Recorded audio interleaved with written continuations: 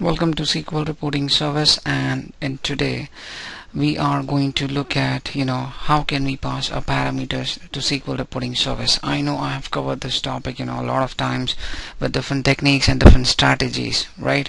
But this topic is a bit different. I have never covered this topic, so this whole thing is ready. I'm gonna make some modifications. Okay, so if you don't know how to pass parameters to SQL Reporting Service, you can always search for this topic, reports part 15. This is the first video where I begin with how to pass our parameters to SQL Reporting Service, right? So next, what I'm doing over here is I'm displaying the employee information, first name, last name, and city, right? And how do I find the result? What I do is it expects a parameter, so I'm passing over here is London, okay, and I'm saying view report, so it brings out the employees of London. What if I say Redford, okay, so it will bring out the employee of Redford. So basically you can see is this is my SQL statement where you can see all the employees I have in the table employees, and I'm filtering out them by the name of city. And something similar I have done over here also, okay, but in here the tables and things were a bit different. So the thing is I wanted to make this thing easy, so that's why I've chosen this demo. Now let's go back to the demo and let's look at the London again, and I'm pretty sure that this is going to work. But what if let's say if I forget N and if I try to view, so it's not gonna work. And now why it's not gonna work, let's find out in the data set. In the data set you can see this is my query, right? And let me open that up. So you can see on the city I have filter, I have the parameter name as city, alright, so it is expecting an exact match.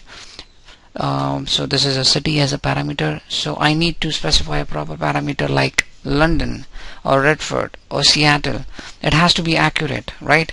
So what exactly we are looking at is we need a filter to use a statement like so that's why the request came in, and the user requested that I should do a demo within where clause I should explain how to use a like statement. So, and why? Because when I say LON and I execute, it should work. So if I want to make that thing work, so what are the things I need to change? You have to make a change at only one place, which is in the query. And what you do is you write something like this, like, alright, single quote, percentage, single quote close, then plus, then you move till the end, then again plus, single quote, percentage, single quote, close. Now to verify that we are doing right, you need to execute this thing.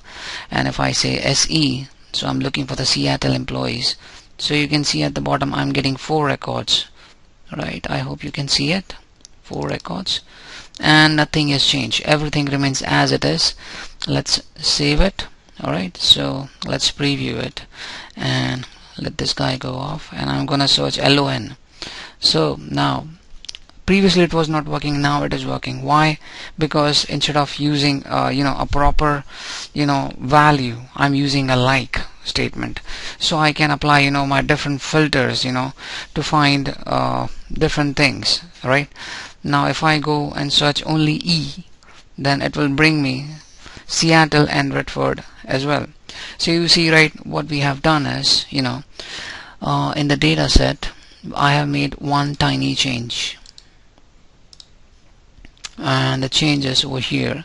I have used the like statement, and this pattern is very important. A lot of time it happens like a lot of people know how to use the parameter, but they don't know how to use like. So this is the way you can use like, and you can do your plus minus, right, as per your need. Remove the percentage if you don't want it at the front or back, wherever you want, right? And this is the same video, I would say, I have presented in my first, right, where I believe in YouTube, where I'm entering a product name and based on which I'm getting the record. But if I remove I from the end, it is not going to work, because where is it? Okay, yeah, so you can see over here, right? It's hard. I mean, it's expecting a proper value. It has to be either Chai or Chang as a product, right? So instead of that, what we have done is we have used the like, and this is the way you use like. It's very important, this pattern, right? So once you know this, then things become very easy for you, right? So let's summarize what we have done. What we have done is we have created a report. Okay, then we have created a data set and we set up the connection. I explain, if you want to understand these steps, alright, so you can go back to this video, alright, and this video explains everything step by step, so things will be easy.